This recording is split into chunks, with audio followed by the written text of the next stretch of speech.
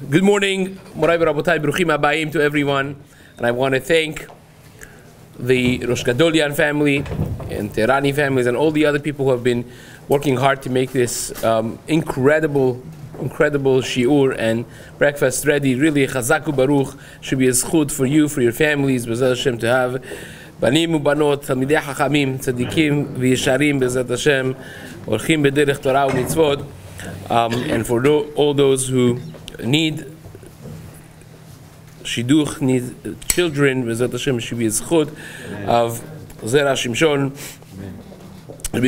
Shimshon Chaim, Nachmani, as we mentioned before, he was one of the contemporaries of Or HaChaim HaKadosh, the Gdolei Chachmei Umekubalei Italia. B'ezrat Hashem, our limud should be also for the Hatzlacha of Chayalei Yisrael and all of those ptsuim, those who have been wounded, Refuah Shelema, all of the Asirim, they should B'ezrat Hashem come back home healthy and as soon as possible. Amen. So I want to share with you Parashat Vayeira, the upcoming Parasha. Really, the three Parashiot, starting from Lech Lecha, speak about the life and legacy of Avraham Avinu. And as we mentioned before, Avraham is the father of the Jewish people, even though that more particularly speaking is Yaakov Avinu, who is the father of the Shvatim. We are Bnei Yaakov. We are called Shivtei Ka, the 12 children of Yaakov, who is Telet Tamim. Avraham had a son that went off the path, so to speak. Yitzchak had a son that went off the path. They were not mitatam shelema, so to speak, and Yaakov was. But nevertheless, when we refer to ourselves and we count our avot, Becha chotmim, as Rashi says in this past week's parasha, we always end with Magen Avraham. Avraham is the stamp of HaKadosh Baruch Hu, and he became, in our parasha, Av Hamon Goyim. His name was Avram, Agadela Shemecha, like Maran Chida writes. If you add all of the letters of Avot, there are 13 letters. Before Avraham was only 12. And now that hey, the name of Hashem was added to it, Agadela Shemecha V'yeh Bracha, his name became great. Now you have Echad, all of them coming together. But Avraham becoming the father of humanity is really much greater concept than meets the eye. Now we have many different forms of arvut. Kol Yisrael, we all know, arevim ze bazeh, which means we are all interconnected, and this interconnection is more than just words. It actually has a lot of different halachic ramifications in our daily life. I give you examples. For instance, if you come home and you make kiddush, like can I say Borei Pri Gefen, and then because 5 minutes later I feel like it, I'll make another Borei Pri Gefen. You cannot do that. It's bracha lebatala. You certainly cannot make the bracha of kiddush of Shabbat, right? You said it already once, Mekadesh Shabbat. Can't just feel like it to say another one. But imagine if somebody comes literally a minute after you said Kiddush, a guest comes to your home. So you pick up the kos again, and you make the whole Kiddush over again for him. Why? How can you say that? Because Kol Yisrael Aribim Ze Bazeh. Because we're all connected, and if he can't say Kiddush, I will say the Kiddush for him. But you said it. But you didn't say it, because he didn't say it. And if he didn't say it, part of my mitzvah of Kiddush is missing. And therefore I could say it again to make sure that he has covered his obligation and has fulfilled his chiyuv as well. It stems from the core concept of Kol Yisrael Arevim Ze Bazeh. It goes more than that. Imagine you're one of those that spends a lot of time and a lot of money on Arba Minim, of lulav, etrog, and arava, and hadas. Right? There are people who spend thousands of dollars on a set of aravot and hadasim and lulav and etrog. Right? I have a friend actually goes to Hasidic Rebbe's in the 47th Street in the Diamond District of New York, and he comes with the fancy briefcase, and there's like in every briefcase there's 4 or 6 etrogim. Right? Each one of them goes for like $2,000. I don't know, $3,000. It's like diamonds. And the guy buys one for himself, one for the Rebbe, and one. Tremendous. People spend. So imagine you bought the best, right? And now Erev Sukkot, you're stopping by one of these rest stops that they have in East Coast. I don't know what here they have, kind of. And you're looking at this beautiful etrog, flawless, amazing. And a Jew next to you says, "Oh, that's an etrog, right?" He says, "Yeah." He says, "Last time I shook a lulav and etrog was 35 years ago. I'm not religious, I would love to do this again, right? But I live in this like hick town where some middle of nowhere, and it's like 2 hours before Shkia, Mamash Erev Sukkot. There's no way for you to get one for him. He just said that he wants to do it. He doesn't live next to you. You can't even buy one for yourself, but you live in a frum community, you could get from somebody else." Says the Mishnah Berurah, you would give this to him because he has to do his chiyuv. He's a Jew at the end of the day. He's maybe not really, but he wants to do it. And you will borrow from your next door neighbor. Matana al minad lachzir, you'll shake it. And you give this to him. I spend over it, doesn't matter. Because Kol Yisrael Arevim Zeba, you're mechuyav. We are obligated to see to it that others do the mitzvot as well, and we are responsible for that. Now, these are different applications. We could go on and on in different applications of the mitzvah of Kol Yisrael Arevim Zebazeh, right? But all of this really stems from Avraham Avinu, who was the first one who took responsibility upon himself, not for people who came to him to seek Hashem, but to whomever he went to. He would go around proselytizing for HaKadosh Baruch Hu, taking responsibility for other people. That if somebody is doing idol worship, is my responsibility.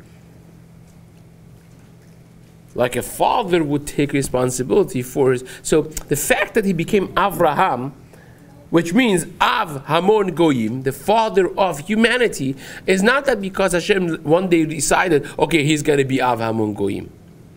It's because he himself took upon himself to be the father of humanity. It's this way, not this way. If he first took a mantle of humanity upon himself with his own volition, nobody told him that you have to do it.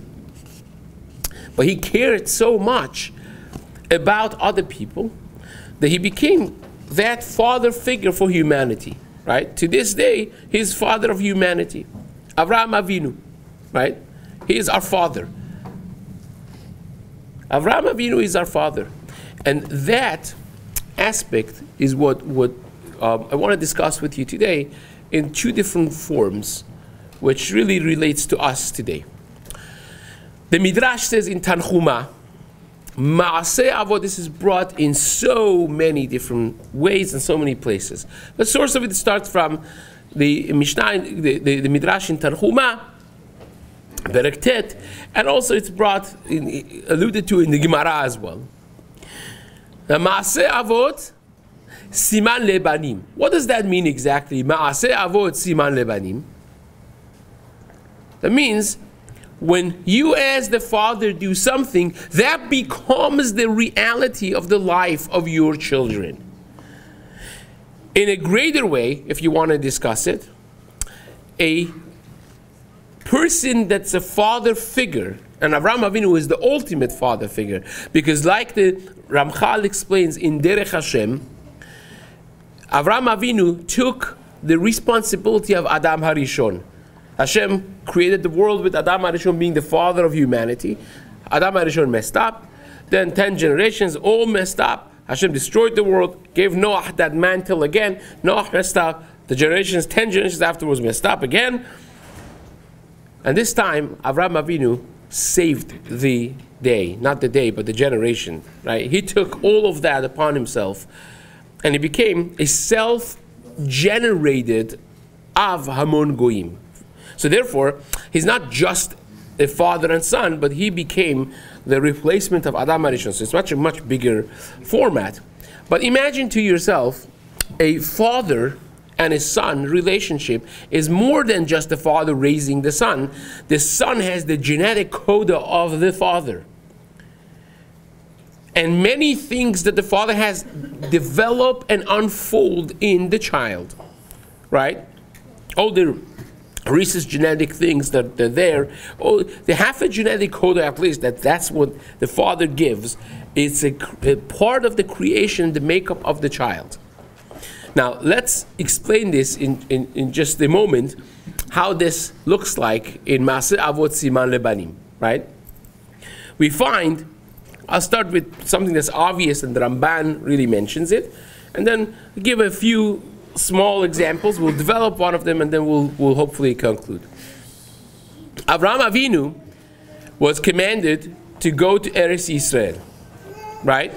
Hashem tells him, and this is one of his nisyonot, Hashem says, go there. Normally a person that goes to exile, he loses his fame, he loses his wealth, he loses children, right? I am going to do exactly the opposite. You will have children, you will become more famous, and you will become more rich. I'll take care of you. You go, I'll take care of you. And he goes to Eretz Canaan, and instead of Hashem taking care of him, what happens? There's a famine. There's no food, nothing to buy. You go to Elad market, there's nothing there, right? Empty, right? So what does he do? Instead of trusting Hashem, he goes down to Egypt. He goes down to Mitzrayim, whereupon they take his wife from him. They want to kill him to get his wife. They do take his wife. Then Hashem has to punish the Pharaoh and the Egyptians, tremendous plagues. And then they send them off with tremendous riches, with a lot of wealth. That's how Avraham Avinu became billionaire to begin with, right? That sounds familiar? 2 generations later, the children of Avraham, they go down from Eretz Canaan to Egypt because of a famine. Whereupon they kill the boys to keep the girls. And then Hashem brings tremendous plagues on Paro and on Egypt, to the degree that they send them off with tremendous riches. Like a carbon copy, exactly, of what happened to Avraham, happened to his unfolding generations. He goes, the first place that he goes to Eretz Yisrael is where? Shechem. First place that Yaakov goes to Eretz Yisrael afterwards is Shechem. Carbon copy. Right? What happens in Shechem even is very much like that. When Yaakov Avinu comes out of Lavan, when he was in his galut, right? When he comes out of there, where's the first place that he stops? Sukkot. When Jews come out of Mitzrayim as a nation, where's the first place that they stop? Sukkot, not the same city, right? And every single thing that happened in the process of Yaakov coming out, it exactly happened in the process of Jews coming out as well. Like literally to the T. That is Maaseh Avot Siman Lebanim. And you have it in this week's Parasha also. Avraham Avinu is in pain. He just had Brit Milah at age 99. And it's the 3rd day after Brit Milah, which is tremendously painful. And Hashem brings the sun out. It is hot. Nobody is out there. Nobody wants to move. Right? He's sitting nicely in the shade over here, trying to not burn. Right? And then you have these 3 Arabs looking people, or malachim, that look like people. And what does he do? Mind you, right, that we learn in Masechet Avodah Zara, Taf Gimel, that when Hashem gives an opportunity to goyim to do a mitzvah, he makes it a little hot. What do? They come, they kick, they curse, and they leave, right? Well, I'll get back to this in just a moment. What's Avraham Avinu do? He sees this from far, and he's in the middle of a meeting, right? when someone calls me that I don't necessarily want to pick up the phone, if I happen to, Baruch Hashem, be in a meeting, right, I right away text them saying, I'm in a meeting, right? So he is in a meeting with God. And he says, wait 1 second. Hashem, you could wait. And he runs.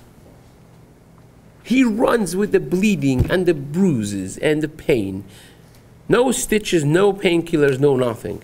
99-year-old, third day of Brit Milah. Runs. And then you think he just runs them. He begs them to stay.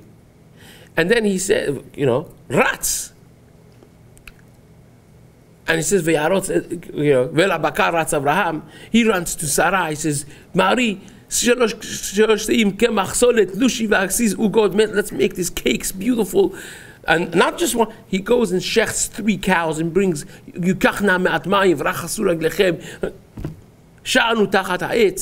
and the Midrash dissects these psukim, and says everything that Avraham Avinu did for these people was done to his children exactly. And whatever he did directly himself, Hashem did directly for his children. Whatever he did through a shaliach, through an agency, Hashem also did indirectly through an agency. So it's like mamash, right? Exactly carbon copy.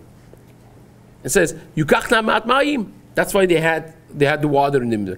Hishanu tachat ha'etz, right? Sit under the etz. This is one of the questions that Zera Shimshon asks. Why etz? Well, he had probably air-conditioned, beautiful, like he had a tent. Why hishanu tachat ha'etz? Why under the shade of the wood, the tree? And he brings the Midrash. Midrash says, this is where we got the mitzvah of sukkah. That we sit under the hut. He sat them there. HaKadosh Baruch Hu protected us in the Midbar.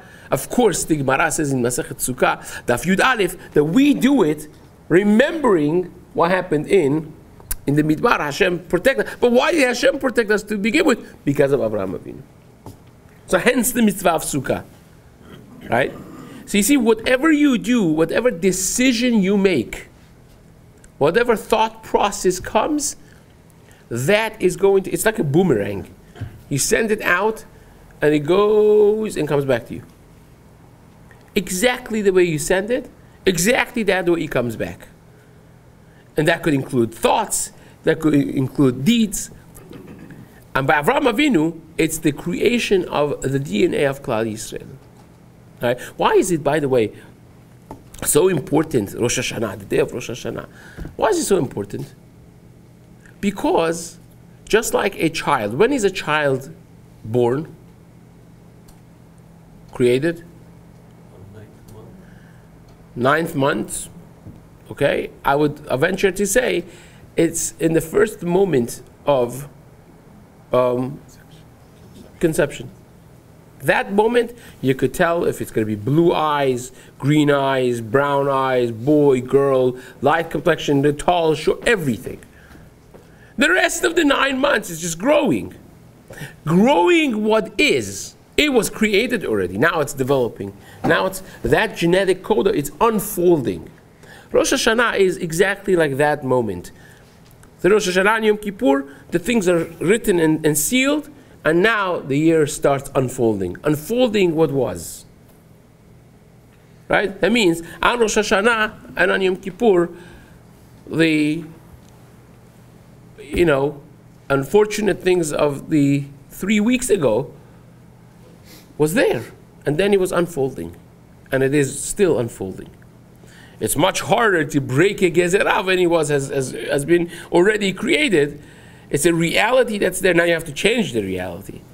So the beginning of that reality is the moments that are important.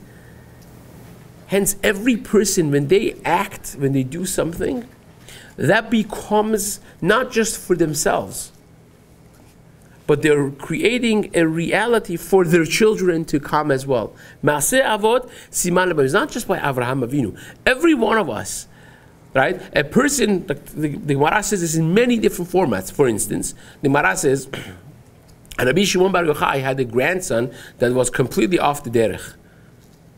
I'm not going to even say what he was doing. Not good. Stuff he was doing was very, very not good, right? And the Gemara says somebody took upon himself, says, can't be Rabbi Shimon Yochai, the author of Zera, one of the greatest Tanaim. So he went and he spoke to this boy, and all of a sudden he completely made the 180, and he started learning, and he became a big, massive Talmid Chacham. And the Gemara says, you know why? Because Torah chozeret la'achsanya shela.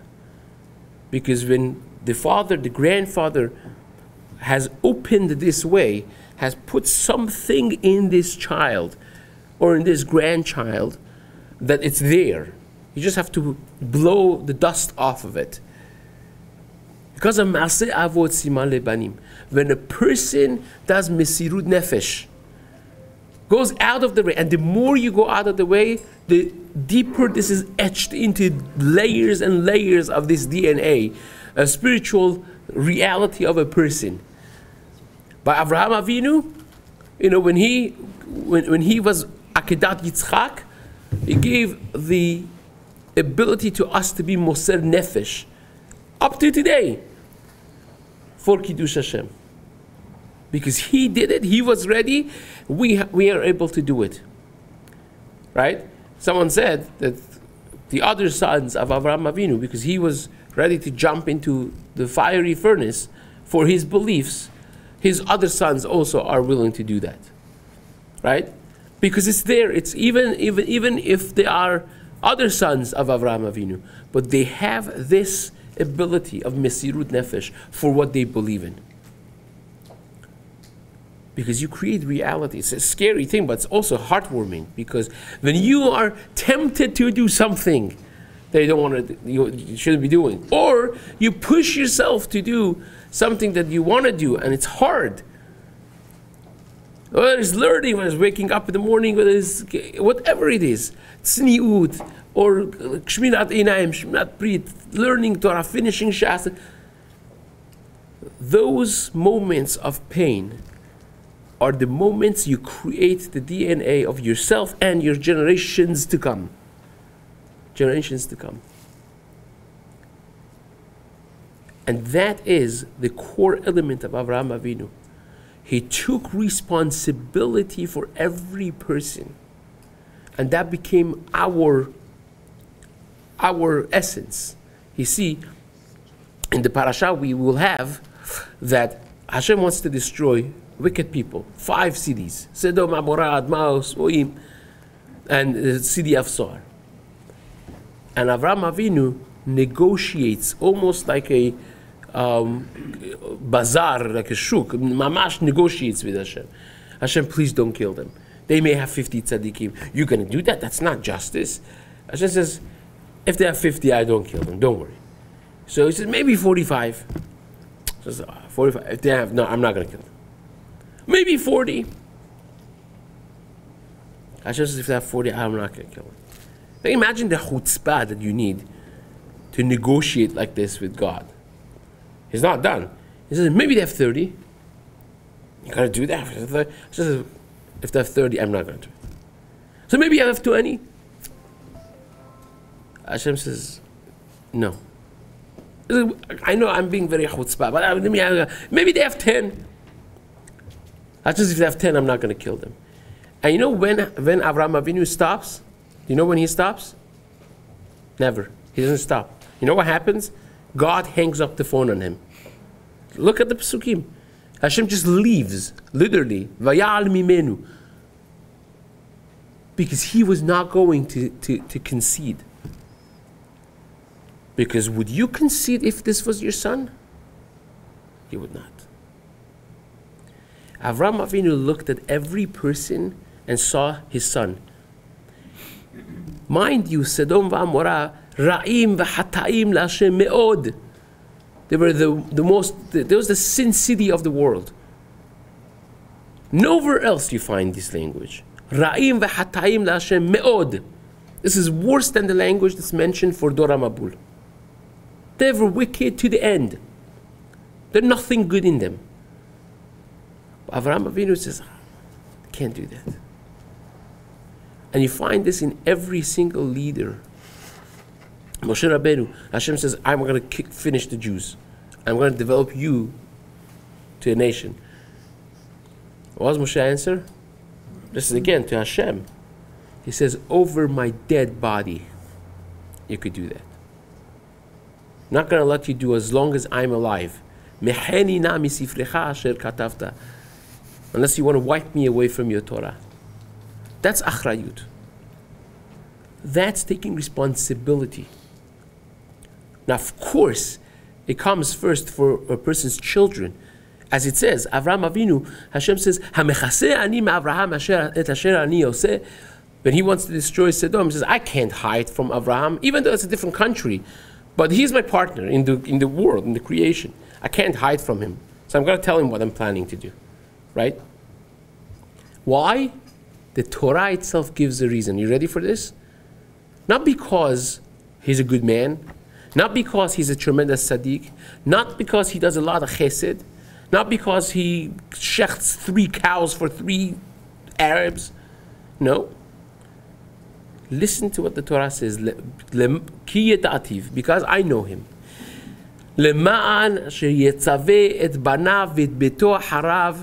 Because I know that he cares and he's going to command his children and his people that he's connected with to keep Torah. That's why he is beloved, because he took responsibility for other people. You hear? That's what Hashem says. I love him because he takes responsibility for his children and for other people. That's why I love him. So for us to take that responsibility, we will live in a generation that people say, like, you do your thing, I do my thing, like you mind your thing, life, I mind my life, you don't bother me, I don't bother you, Shalom al Yisrael. Right? This liberal thinking way, which again, you could be a libertarian in government, but when it comes to Torah mindset, taking responsibility for other people.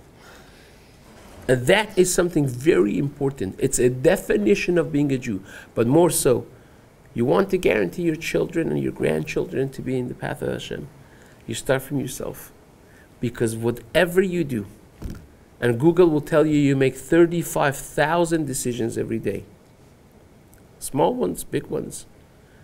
But every one of those decisions that you mindfully make, you just created another genome, another layer of genetics, of DNA for your kids. And you add all of those things, and you'll see tremendous siyata dishmaya to have children, Bezrat Hashem, and that the children should be tzaddikim, should be going on those paths. It's not do as I say, but you do it, and they will do as you do, not because they'll see it, but because it is engraved in their genetics, because it is there, etched by you, for generations to come. Bezrat Hashem. Amen. King Yiratzon.